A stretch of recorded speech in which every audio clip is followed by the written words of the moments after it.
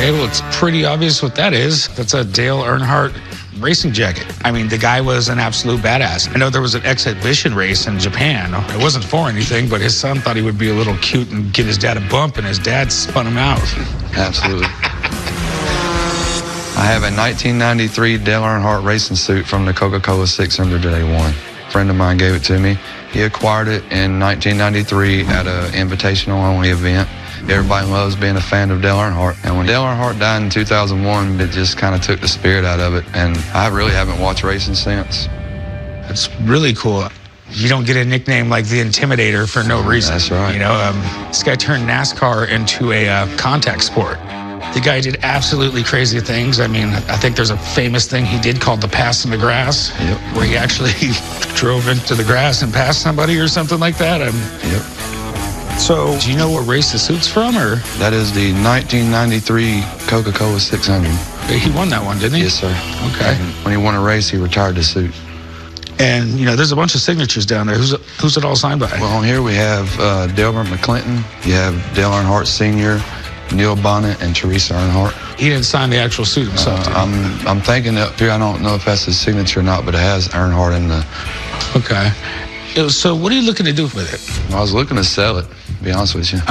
Any idea what you want to get, or? I'm looking somewhere around $100,000. Okay. To be honest with you, man, I have no idea. I mean, I know people go absolutely nuts over this guy.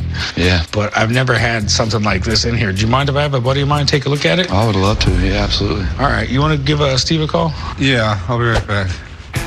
This racing suit is really cool, but this guy is asking a lot. I just need Steve to tell me if the combination of the suit and the signatures is worth what this guy's asking for.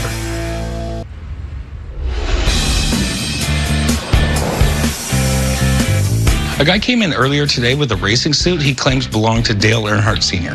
If Steve can assure me that the suit and the signatures that came along with it are legit, I'll be willing to make this guy a really big offer.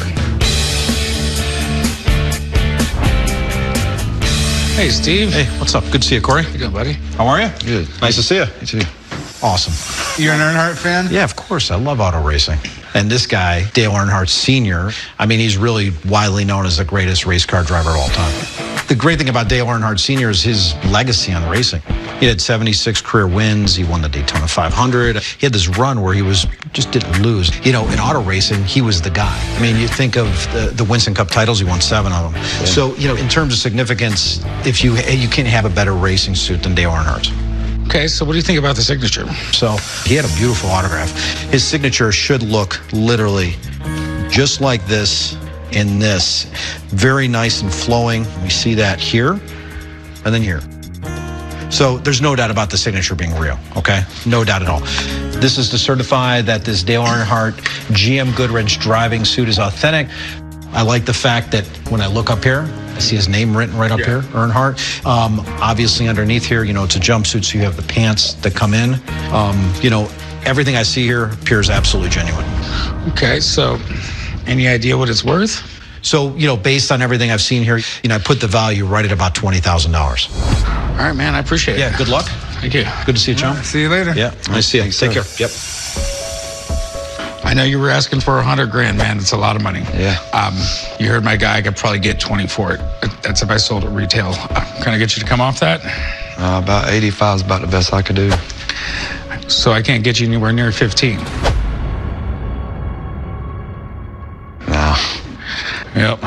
Maybe next time, man. I'm always here if you change your mind, okay? Brother, thank you. you. Well, unfortunately, we couldn't come to an agreement today and make a deal, and I just couldn't do it. I'll take it back home and hang on the wall, I guess.